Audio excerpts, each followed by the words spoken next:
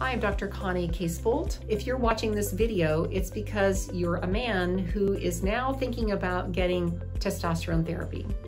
So, although women go through menopause, men go through something called andropause. It just doesn't happen at the same age as women. So with men, it's a much more gradual, kind of an age-related decline in testosterone, and it can be so gradual that a lot of men don't even realize what's happening. They think that as they start to feel not as good as they felt when they were younger, it's just, I'm getting older. So signs and symptoms of low testosterone can range from gaining some belly fat, just feeling like you can't recover after a workout, you have more difficulty building muscle, you may have problems with libido or even some erectile dysfunction, and you just don't feel as good. Maybe even some brain fog. So you may be that man that comes home from work and sits on the couch and falls asleep after supper instead of having the energy to get out and do things. Or your wife just may be complaining that you're not paying as much attention to her.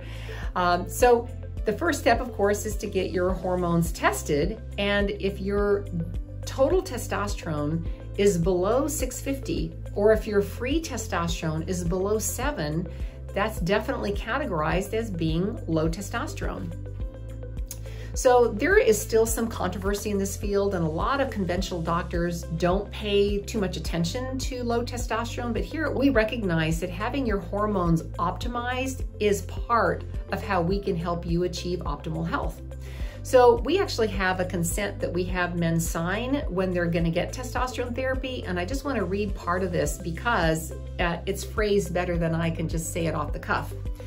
So during andropause, the risk of not receiving hormone testosterone therapy can outweigh the risks of replacing testosterone.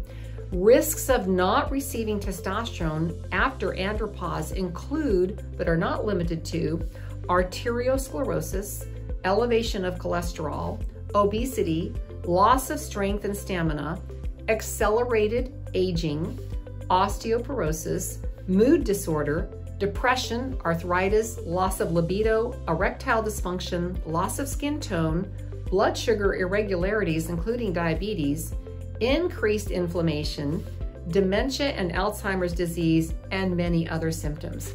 So men, we actually know that men who have naturally higher testosterone levels live longer. So it is both a quality of life and a quantity of life to keep your testosterone at a healthy level. And contrary to popular myth, testosterone does not cause prostate cancer. So if a man already has a prostate cancer, it could grow it faster, but by itself, it does not cause prostate cancer. In fact, we have found that it's men with low testosterone, high estrogen, those are the men at higher risk of developing prostate cancer. So there's a ton of benefits to be gained and not too much downside to having your testosterone raised to a more therapeutic level. So we have many happy patients here that are men, and their wives are happier too because they're getting testosterone replacement therapy. Now, how can we replace testosterone? Well, the method we do not like is the topical method. So the androgel or topical creams.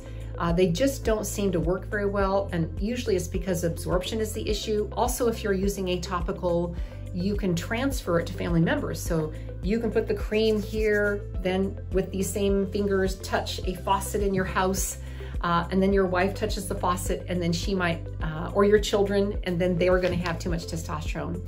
So the combination of that transfer possibility, also the fact that it doesn't absorb very well, it is our least favorite method, and we hardly ever use it.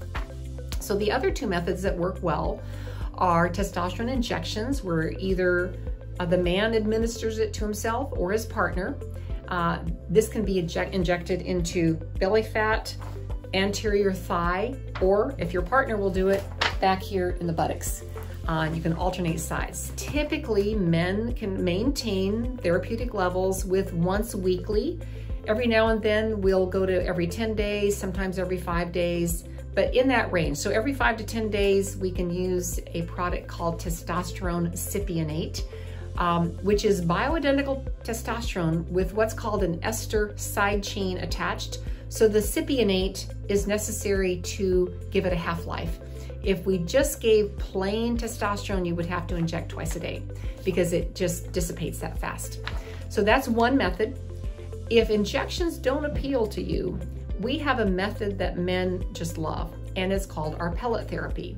So what are pellets? Testosterone pellets are pure bioidentical testosterone compressed into a pellet. We usually use between 4 and 6 of these. We place them in a quick, painless, sterile procedure where we make a little tiny incision in the upper outer quadrant of the buttocks.